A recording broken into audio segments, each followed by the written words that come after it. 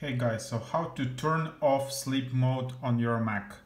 So basically, if you leave your Mac and you don't touch it for a few minutes, for example, it can go in a sleep mode.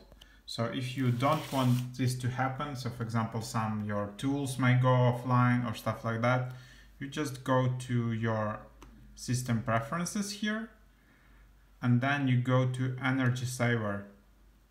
And then here, you can just you have two options basically. One is if your laptop is on a battery, and then another is if it's on power adapter. So currently it's using power adapter, so I just put turn display off after, and I can just put never.